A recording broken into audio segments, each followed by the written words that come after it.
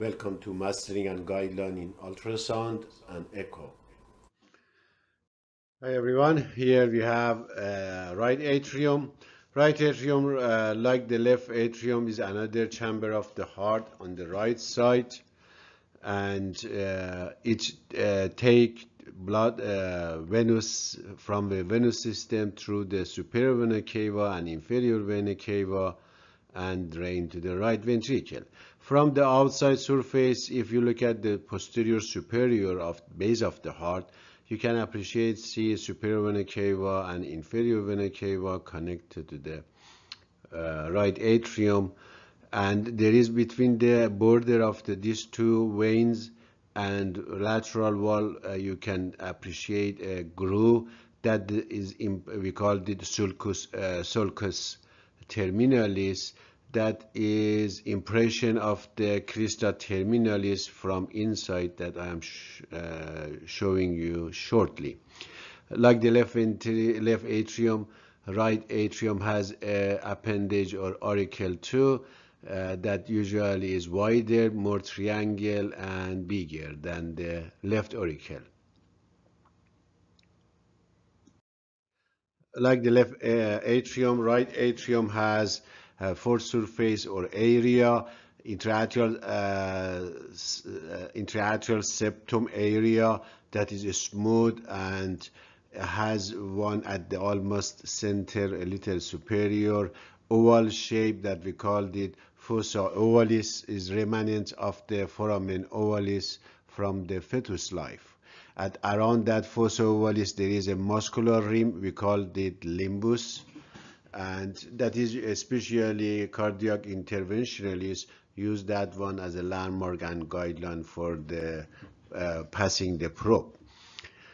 At the sinus area, that is entrance of the both SVC and IVC, area is smooth too, that we call the sinus. Those intraatrial septum defect, one of them is at this level happen, and sometime at the lower close the coronary sinus. Another structure we can appreciate in intraatrial septum site is that the remnant in some people, still there is remaining of the fetus life, that IVC has a valve, we called it Eustachian valve. It is very critical in fetus life because the blood on the IVC is oxygenated, come from the placenta, so oxygenated. This valve is guiding the blood go more to the foramen ovalis, and so it goes to the left side and circulation system. Another structure that we can see below that one is coronary sinus, and sometimes coronary sinus has a valve we call Thebesian valve, and above that coronary sinus there is a triangle of Koch or Koch, that is the area location of the AV node. At this level, you can, especially for interventionists, they are very familiar with this structure. At the lateral side of the, or lateral wall of the inner side of right atrium, we can appreciate very prominent pectinal muscle, that is comb-like bundle of the muscle.